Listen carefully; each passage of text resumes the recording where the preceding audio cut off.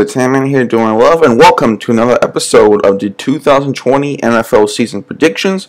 Last time we did week 3, today we'll be doing week 4, but before we get into the 4th week of this NFL season, let's talk about week 3. So here is what actually happened in the NFL. It was a very crazy week. Started out with the Dolphins being the Jaguars in a surprise victory, the Steelers with a comeback win, the Colts defense looking great, the Chiefs dominating Baltimore. We had the Bills hold on and win.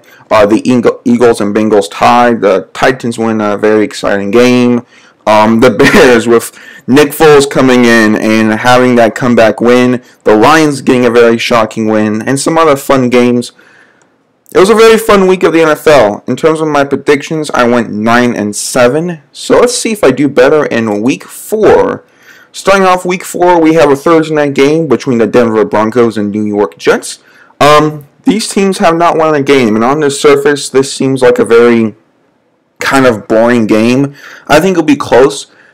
I'm going to go with the Jets. The Jets, this is kind of the game that if Adam Gase, the Jets head coach, loses, he'll be fired, and I think that he's going to coach a game that he's going to win.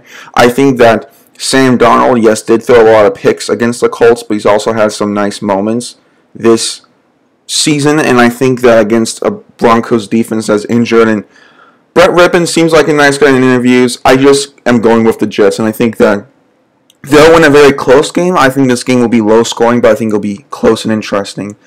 Alright, we have the battle of the big cats here, Jaguars and Bengals. I'm going to be going with Jacksonville here. Cincinnati's offensive line is something that needs to get fixed. Joe Burrow got sacked 8 times by the Eagles defense, and Jacksonville has a pretty nice front with Josh Allen. So I think Gardner Minshew bounces back.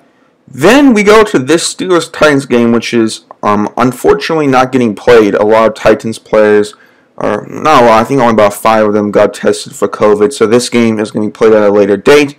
Hoping that the Titans players get better. Let's move, though, to this game that I'm super excited for. Cam Newton versus Patrick Mahomes, Patriots versus Chiefs. This is going to be a really fun game, in my opinion. I'm going to go with the Chiefs. They just look unstoppable, but you have Cam and Mahomes, 2 extremely talented quarterbacks. I think this will be a really fun game. The Patriots defense has been fine this season, but I think the Chiefs defense, they limited Lamar Jackson. So I'm going with KC. Bills-Raiders, a game that no one's really talking about. I think it's going to be a very high-scoring game. Both offenses have played pretty well this year. For me, where I kind of am a bit hesitant, I would go with the Raiders. I'm going to go with Buffalo. The Raiders' defense is very young, and I think that you look at some of the Raiders' wins, they were high-scoring against the Panthers week 1, and their defense struggled. And I think if the Bills can get the run game going, which they can, set up play action, I think they'll win. Also, the Raiders, I believe, have some injuries. And even if the wide receiving core is healthy, I just think the Bills have a lot of dominant defensive players that can really just out-physical some of these Las Vegas Raiders playmakers. So I have the Bills winning. Alright, AFC versus NFC here. Colts-Bears. This is going to be a good one. A rematch of a very underrated Super Bowl about 10 or so. It was like 15 years ago. My friend Ben and I, who I do the Man-to-Man Coverage podcast, were talking about this, and I'm going to go with the Colts.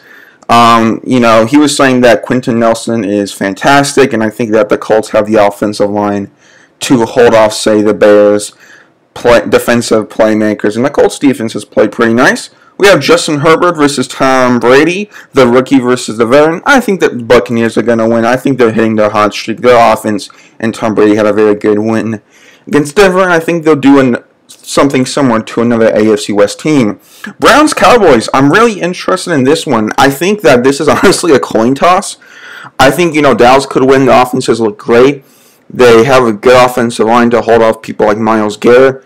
But the Browns really run the ball well, and Dallas's run game has struggled. I'm going to go with the Browns here, kind of this upset game of the week. I think this will be one of the more talked about games. Seahawks, Dolphins, I almost went with Miami. They played on Thursday night, a bit of a upset, arrested, team. But, Russell Wilson's playing at a fantastic level. And I think that the Dolphins' defense has struggled with a lot of deep ball throws, and that's what Wilson does so well. I think the Ravens are going to bounce back and beat the Washington football team. I know they lost, but this Ravens team, after a loss, is Wow, they are really good. So I think this is going to be. I could see this game kind of being a blowout, and I think these two could be blowouts. The Beltway Bowl here too. Maryland, well, Washington's close to Maryland, but that's cool. Vikings Texans, another high scoring game. I'm just going with Houston. J.J. Watt, I think, is going to give that Vikings offensive line a lot of troubles. Yes, Justin Jefferson had a good game against Tennessee, but Houston with that defensive line, I think, is going to give Kirk Cousins a lot of trouble, and I see Houston winning. I want to go with the lines here as we go into these NFC games. The Saints, I'm just not buying them this year. I think probably win about 8-9 games, but the Lions beat the Cardinals. They looked really good. Matthew Stafford looked great, and I think he can pass a lot against the Saints defense. Would it surprise me if the Saints won? No, but I think Detroit will win.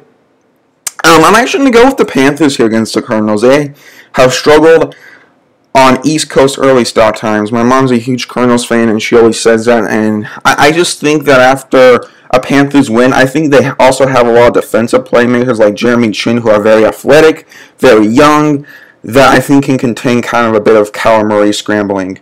I think the Rams here are going to win against the Giants. I would say about 2 scores. What I like about this is Sean McVay is really preparing for this Giants defense. He's taking this game seriously.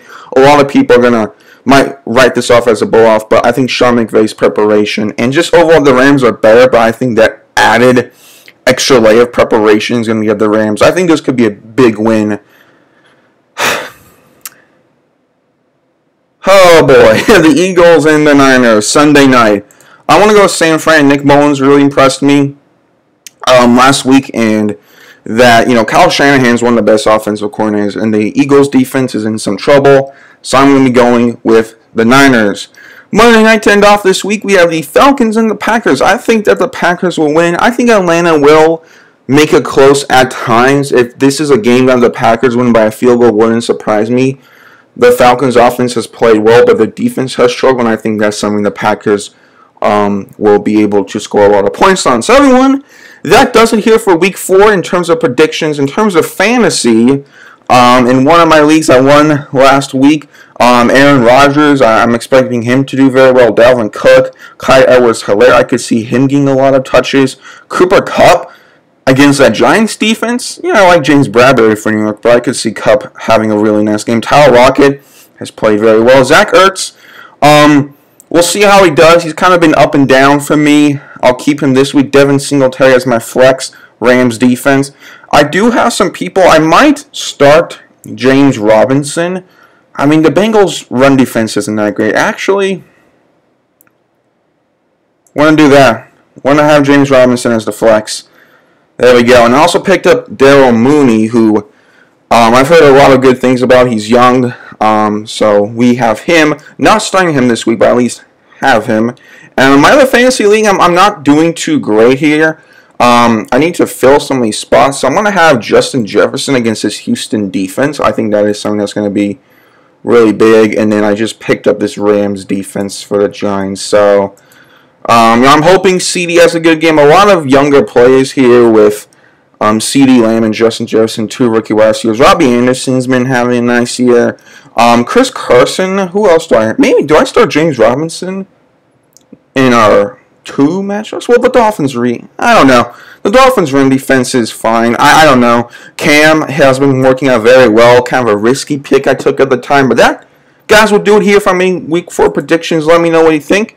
And until then, this has been Tim and Doing Well. See y'all next time. Have a great day.